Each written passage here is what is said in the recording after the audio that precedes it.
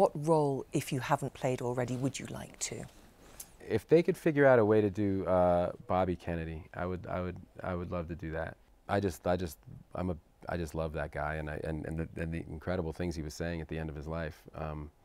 You know, he's a really interesting figure, but it's just so hard to do those biopics without them being cumbersome. You know, it's they're just it's very hard to boil any life, but I mean, if you think of that life, it's pretty tough to do in 2 hours.